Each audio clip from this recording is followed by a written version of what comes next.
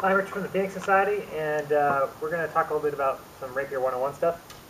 First thing we're going to look at is stance and guards, and we're mostly based off the Giganti manuals. This will be pretty much generic Italian 17th century Rapier. So the first thing, the way I do it, is bring your heels together, like so, this little line. You take a comfortable step out just a little bit, back way. Hand can stay up here for blocking and parrying. Now if you want it, heels in line or heels more over, that's fine. The way I do it is because I often use my hand for slapping from time to time, I have it out like this, or if you have a dagger, you could definitely want to do that. If you're going to keep this hand completely out of the fight, I don't think there's any problem being like so. From the side, it looks like here, stab. Good.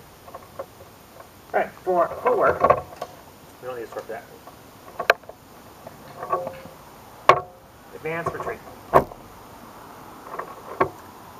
want to try to stay level. You don't want to bounce as you advance. So you're just going to push that front forward.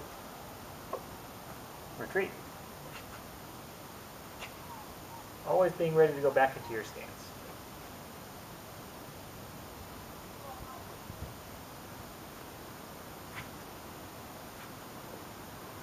For a pass, that's when the rear foot becomes front foot.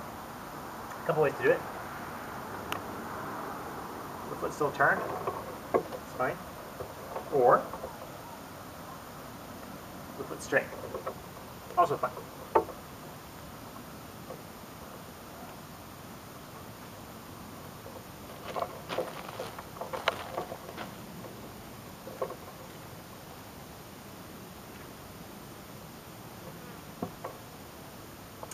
Pass back, which is often used if someone tries to take your leg.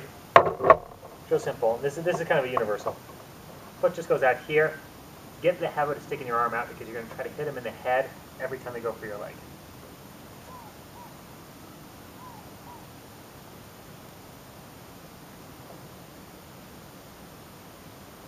Void. In this case, someone tries to stab you on the outside, which is this side of your sword. What you're going to do is the front foot is going to turn and move. Sword comes out.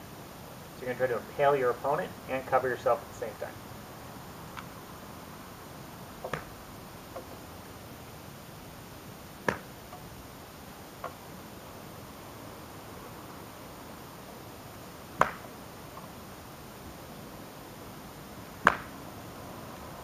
Works the other direction. Foot will still turn this way. Hand's going to cover this way.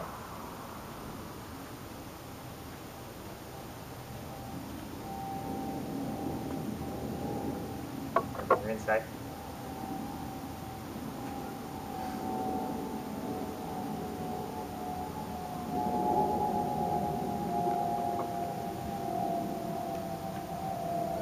Then there's the Nicoletto.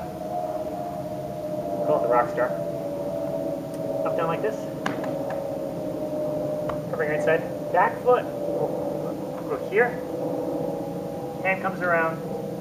Sword covers and protects and tries to impale the guy at the same time. So you imagine you're open on the inside. Someone makes a mistake of thinking you're free to go. Good to go. The lunge we covered in another video from Tattershall showed that, so that's where you pick up the lunge from. But for footwork, it's pretty simple stuff. Forward, backwards. Pass forward, pass back. Void to the left, void to the right, incartado. That's your core basics.